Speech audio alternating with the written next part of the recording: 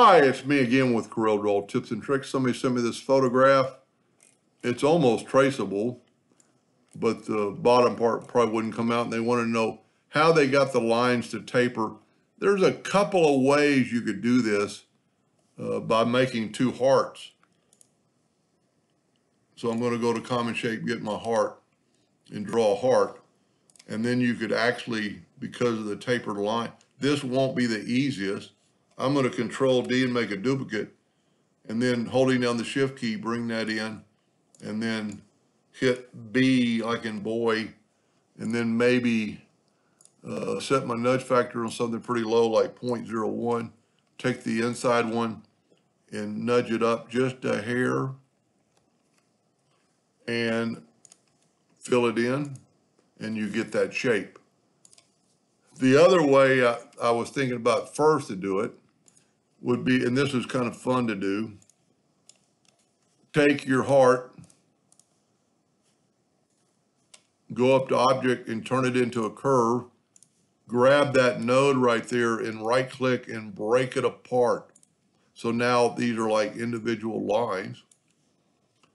Then grab your artistic media tool. I'm going to use the one that's got pointed ends and touch my item. And then I'm going to either grow it or reduce it. The only problem I see is that it's creating a point right there, or a curve, but we can change that. I am going to left click, right click. I'm going to go to Object and break the artistic media apart. And you could actually probably even use that one, but I'm going to show you how you could make this into a point more readily. I'm going to double click and put a point right in the middle. I'm going to delete that node and that node, and then bring this maybe down a little bit.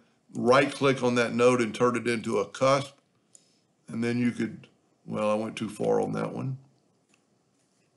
Kind of make a point. You'd want them kind of even. The other way might actually be better. I'm going to delete that node and see what happens. That's pretty good.